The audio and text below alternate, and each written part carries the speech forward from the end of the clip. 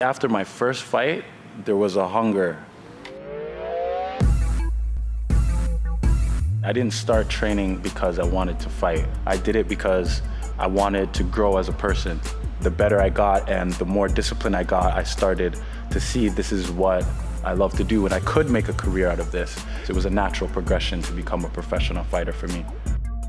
One of the first guys I studied was Jack Johnson, you know. At the time he fought, he was the first black champion ever. They were still lynching black people, and for him, he was driving fast cars, he made a lot of money, he had a lot of women, and he was just an icon and a symbol of black power at that time to be the world champion.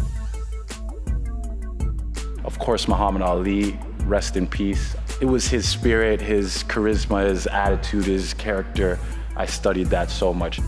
As far as MMA goes, I've never necessarily studied MMA fighters and watched their fights and careers progress. I see certain fighters who are at the top of the game. It's easy to see why they're successful. Guys like John Bones Jones, George St. Pierre, I see the martial art in him. I see the will and the skill and the characteristics that come with being a true martial artist, you know, and not just a fighter. I grew up in a West Indian household, Jamaican father, big Jamaican family, very close to that side of my family, and it's always just felt that connection. I feel like it's part of who I am. I was a kid with a lot of energy, you know, and I was really into fighting, like into wrestling, into rough play, I just liked that. That was just how I expressed myself. I was always getting in trouble for it. But the older I got, I started to be more defiant to authority. I started to have a distaste for authority. I wanted to be my own person, do my own thing. So as a teen, as I got older, started running with certain crowds, doing certain things, started getting in trouble, you know, leading me in the wrong direction. And I wasn't really sure what I was doing with my life, but I was kind of headstrong that, no, I don't want to do this, what everyone's telling me to do, I want to do that. I ended up in prison. I got arrested a couple times, and then the last time I couldn't get out, and I spent about 3 months there. I've come close to death a couple times. Someone cut me here in my ear. I could have bled out, but I didn't, thank God. I've been shot at, ran from police. I've almost been hit by cars. I've been in a lot of different dangerous scenarios. When you're young, you do a lot of stuff that if you think about today, you would never do it again, right? But 3 months, a lot of time to reflect. You're not doing anything. Every day is the same routine, same people, same story. So I was reflecting on my life, and I see that the choices I was making is why I was where I was. And then I remember waking up one day and be like, oh, I'm in jail. What am I doing here? Like, why am I in jail right now? And why did I wake up today like this was normal? I got used to it. And then I reflected on that, and I knew that I had to make a change. Sitting in jail is a very negative place, you know, it's not a progressive place. I felt like there was something greater for me. And if I continue doing the stuff I'm doing, then I'm gonna continue getting the same results. So I decided I was gonna change my lifestyle and the things I was doing. And when I got out, at the time, I didn't know what career, what I wanted to do.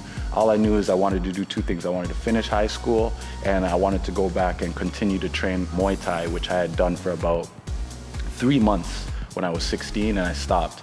But I took something from it that I held on to, and I felt I needed to connect back with that. It would help steer me in the direction I needed to. I always believed that God always had a path and a plan for me, you know?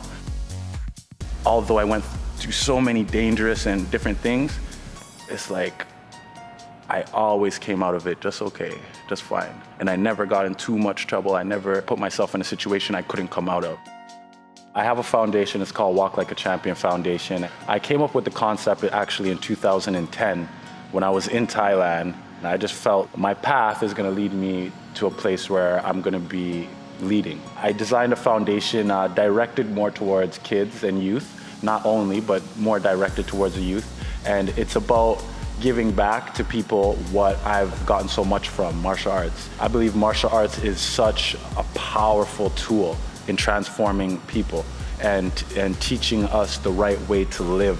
I'm opening a gym next year, April time, so when the gym's open, I'll be running the program fully out of my gym. I'll have kids come in and training.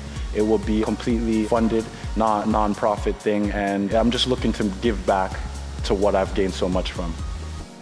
Before I come out to my fight, I take a little time just to relax, breathe, meditate, whatever, just to clear my mind, charge my energy, and affirm what my job is. my mind is already 100% focused at that point and determined that I'm gonna win. For me, it's more about how I win, you know? I already know I'm gonna do everything I can to win. That's not a doubt in my mind. I'm gonna try my hardest. For me, it's about staying in a place that I can think and be creative and focus on the job at hand. So when I'm coming out and there's people all around making noise, I hear people calling my name, this, that, and the other, but for the most part, I'm just focused on what I have to do next. I try to block out everything. And when you're in the ring, you have to face yourself, right? In life, that's what martial arts is about. It's teaching you how to take on life in every aspect. Not just about the person across from you, but really you're facing yourself. You're facing your own fear, you're facing your own doubts. Whatever is in you, that's what you have to face, not the person across the ring. Going through adversity in life, going through hard times, times when you're not sure if you're gonna make it, it builds a certain confidence that, you know what, I can make it through anything. I am able to overcome any situation, you know? I am able to come out of a negative situation and make it into a positive. That is part of who I am, and I carry that with me in the ring, and I carry that with me everywhere I go. I'm Simon Marcus, Glory Middleweight World Champion, and you're watching fanaticsview.com.